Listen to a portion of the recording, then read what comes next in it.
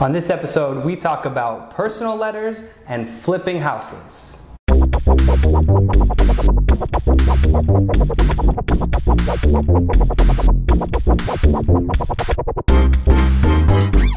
What's up, everybody? I'm Jason Cassity. Welcome to Ask a Realtor episode 10. We did it. We made it to number 10. Super excited. My goal for 2016 is to get a lot more of these out for everybody, so keep the questions coming at hashtag Ask a Realtor on Twitter. You can also write me on Facebook, Instagram, LinkedIn, wherever you may find me, and I'll try to get that question answered.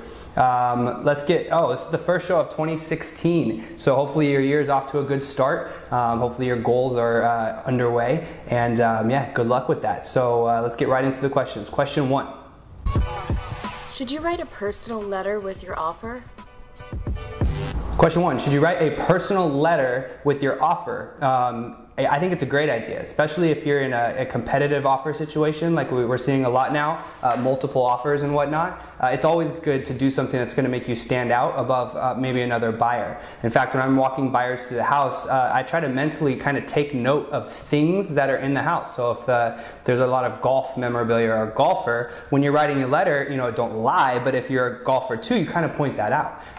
It's exceptionally works well. I think when you're maybe a young couple and you don't have a kid, you're trying to find your house together that you want to grow your family in, and then the people in the house that are moving out, they had kids or had their kids in that house. That could be a great tool, because in your letter you can say, hey, I'm really looking forward to raising my family in the home just like you raised your family in your home. You can kind of pull on some heartstrings there, and it does tend to work. You have to be careful. I mean, you can't get discriminatory when you write your letter. You can't say, hey, I'm a white guy, you're a white guy, sell me your house, because you'll both get into trouble of any of those protected class type scenarios. Don't do that. But if you can find ways to kind of tug on the heartstrings, it's always going to work in your benefit. And now, again, it's not going to overcome a $5,000 difference in the offer price. If you have to be kind of neck and neck on the offer price to try to have that be the pushover. But anything you can do to help, I think, is good. So be aware when you're walking through the house. See if there's maybe anything you can pick up for your offer letter to try to get your offer accepted. Good question. What is flipping a house?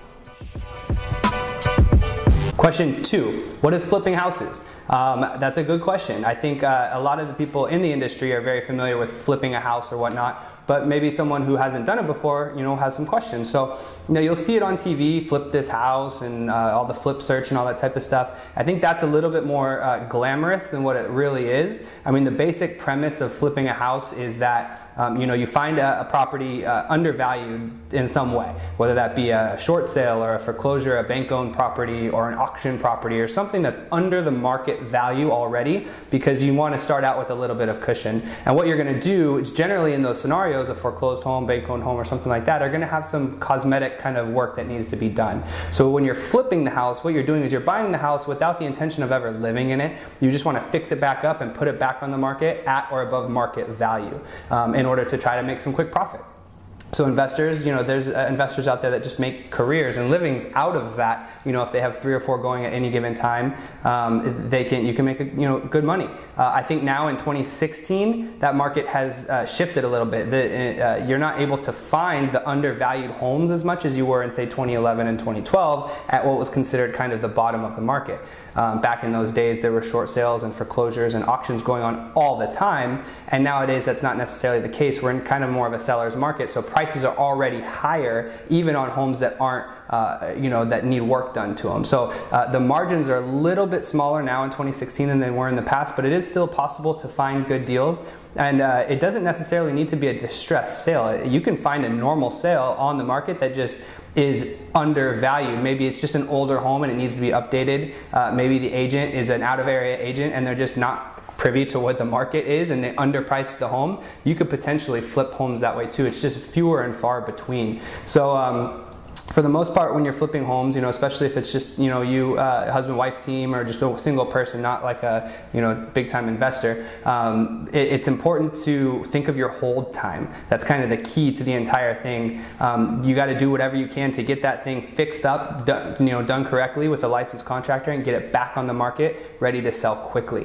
What can kill a flip and your profit the quickest is unexpected longer hold time than you thought. If you budgeted in a 90-day flip, to do the work and sell it, but it turns out to be 180 days, like you're cutting into a lot of your profit right out of the gate there. So just remember hold time, whatever can get it done the quickest correctly, and then whatever helps it sell the quickest. So when you're picking, paint colors and stuff, try to be very neutral, very vanilla, because you want to appeal to the biggest pool of buyers for that.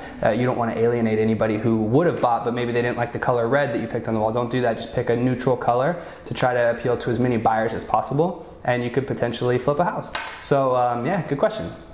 Thanks for tuning in to episode 10. Hopefully you stick around for more. Just subscribe to the YouTube button below to get email notifications whenever a new episode comes out. And if you found me through Facebook, Twitter, YouTube, or whatever, keep following me there because I'll keep posting. Remember, ask the questions using hashtag #AskARealtor. It's been out here somewhere, probably in the corner. And you can ask me anytime, and I'll try to do my best to answer the questions. Keep them coming, and have a good 2016. I'll see you next time.